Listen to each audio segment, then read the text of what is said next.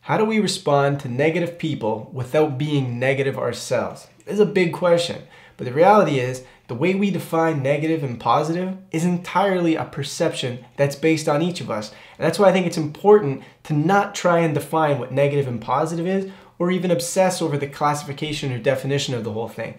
Instead, look at experiences just for what they are and try and avoid the whole label. But for lack of a better word today, that's what we're going to talk about. When someone comes at you and it feels like more of a negative experience, or when you're in a conversation or situation and it seems more negative, our reaction to it is really what's going to define how we respond.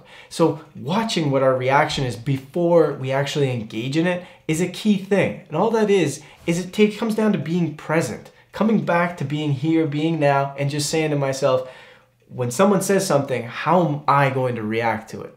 What am I feeling that's making me want to come back? Usually it comes down to three things.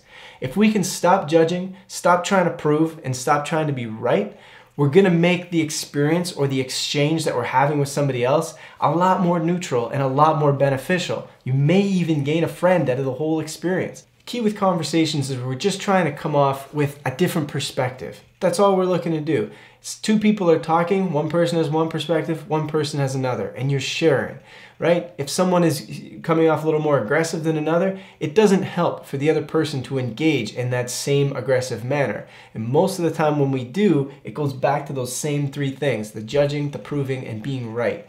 Instead, offer that perspective and just see if it does anything to them.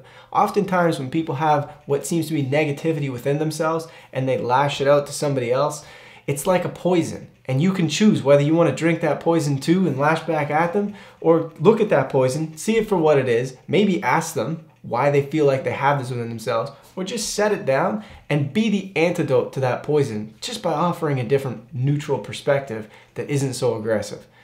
So that's it. When you're in these conversations, keep the ego out of it, keep the judgment, keep the need for feeling like you need to prove or be right, and everything will start to work itself out. Reroll. Reroll. Reroll. Let's make sure there's enough time on here just in case we don't look stupid. 24 minutes. 24. We're gonna bang it in 24. 3 takes.